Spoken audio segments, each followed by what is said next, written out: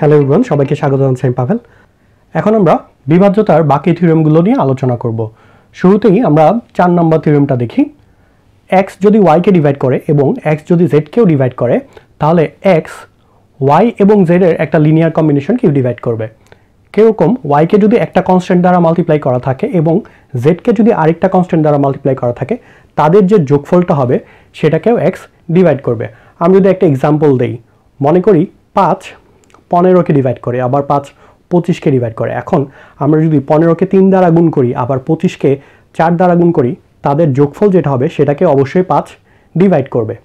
এরকম আরেকটা কথা বলে রাখি, সেটা হচ্ছে আপনারা যারা ভিডিওটি দেখছেন তারা চাইলে খাতা কলমে এই থিওরেমগুলো লিখে রাখতে পারেন, কারণ আমরা এই থিওরেমগুলো দেখার পর আরও কিছু প্রবলেম সলভ করব। এখন চলে আসি 5 নম্বর থিওরেমে। 5 নম্বর থিওরেমটা খুব ইম্পর্টেন্ট, এটা রিলেটেড প্রবলেম একটু পরেই আমি সলভ করব। x যদি y কে ডিভাইড করে এবং x যদি y প্লাস মাইনাস যে কোনো একটা সংখ্যাকে ডিভাইড করে, তাহলে আমরা বলতে পারবো যে x ওই কনস্ট্যান্ট ভ্যালুটাকেও ডিভাইড করবে।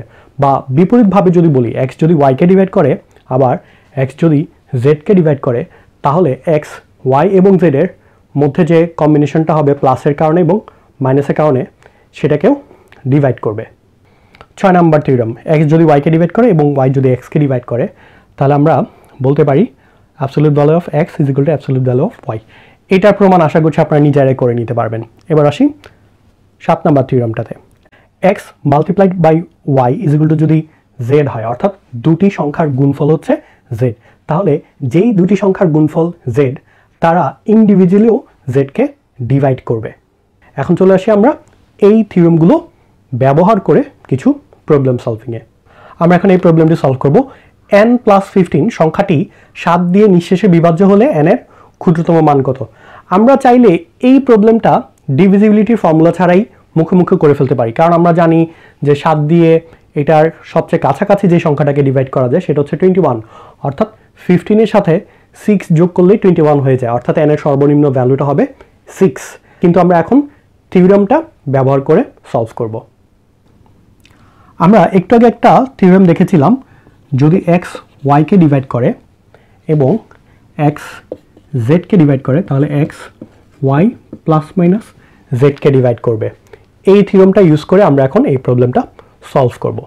এখন আমরা n প্লাস 15 সমান সমান লিখতে পারি 14 প্লাস n প্লাস 1।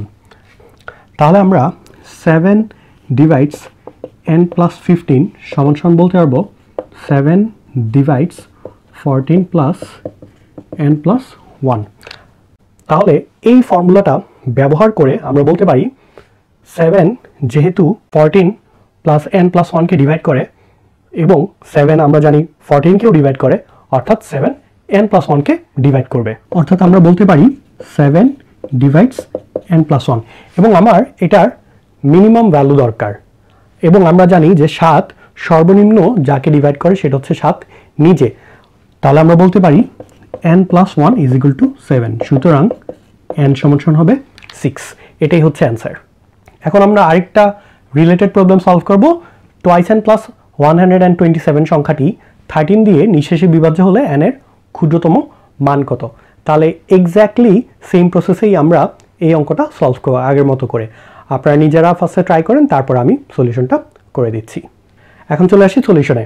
আমরা শুরুতেই থিওরেমটা লিখে রাখলাম যে x যদি y কে ডিভাইড করে এবং x যদি z কেও ডিভাইড করে, তাহলে x y plus minus z কে ডিভাইড করবে। তাহলে আমরা টুয়াইস n প্লাস 127 এটাকে লিখতে পারি টুয়াইস n প্লাস 10 প্লাস 107। একটু খেয়াল করলে দেখবেন যে 117 কেন লিখলাম, কারণ আমরা জানি 13 দিয়ে 117কে ডিভাইড করা যায় নিঃশেষে, এই জন্য আমরা এই ভ্যালুটাকে আলাদা করে রাখলাম। এখন 13 ডিভাইডস টুয়াইস n প্লাস 127, এটাকে আমরা লিখতে পারবো 13 divides twice n plus 10 plus 107। এখন আমরা এই ফর্মুলা বা থিওরেমটা অ্যাপ্লাই করে বলতে পারি যে 13 যেহেতু এটাকেও ডিভাইড করে এবং পুরো ভ্যালুটাকে ডিভাইড করে, অর্থাৎ 13 এই মানটাকে ডিভাইড করবে, অর্থাৎ 13 ডিভাইডস টুয়াইস n প্লাস 10, এবং এটার সর্বনিম্ন ভ্যালু অর্থাৎ 13 ডিভাইড করে এরকম সর্বনিম্ন ভ্যালু হচ্ছে 13। তাহলে আমরা বলতে পারবো টুয়াইস n প্লাস 10 সমান সমান 13, এখান থেকে সলিউশনটা পেয়ে যাব, অর্থাৎ twice n is equal to 3, n is equal to 1.5। আর যদি আমরা ইন্টিজার সলিউশন চাই তাহলে 13 ডিভাইডস পরবর্তী যে সংখ্যাটা সেটা হচ্ছে 26, তাহলে টুয়াইস n প্লাস 10 সমান সমান 26, twice n is equal to হবে 16, তাহলে n ইজ ইকুয়াল টু হবে 8। আশা করছি ভিডিওটি সবার ভালো লেগেছে। যদি ভালো লেগে থাকে চ্যানেলটি সাবস্ক্রাইব করবেন এবং গণিত অলিম্পিয়াডের বিভিন্ন প্রশ্নের সমাধান এবং বিভিন্ন টপিক নিয়ে যদি ভিডিও দেখতে চান তাহলে কমেন্ট সেকশনে জানাবেন। সবাই ভালো থাকবেন। আসসালামু আলাইকুম।